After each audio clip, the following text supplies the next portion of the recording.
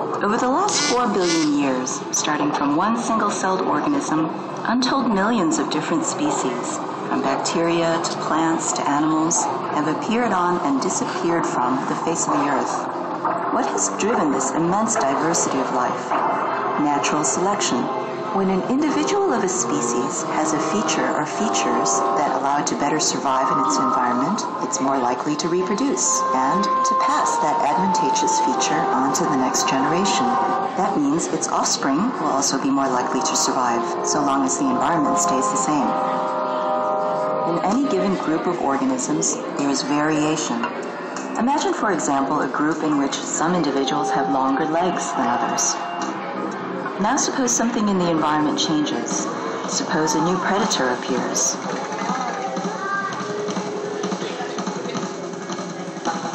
The individuals with longer legs can more easily outrun the predator.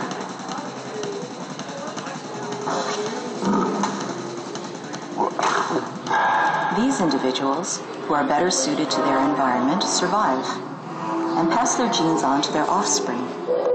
Over time, this will result in a group with more long-legged individuals than short-legged ones. Let's take another example. Here, some individuals have more hair than others. Now imagine that the climate changes.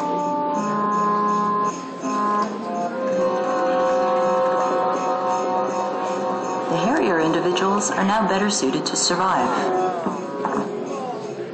But remember, no trait is good or bad in itself. It's only in relation to the surrounding environment that a feature helps or hurts an individual's survival chances.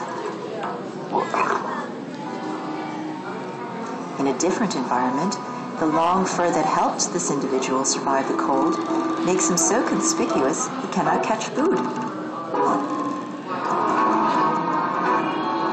The great diversity of life on the planet is evidence of the elegant principle of natural selection.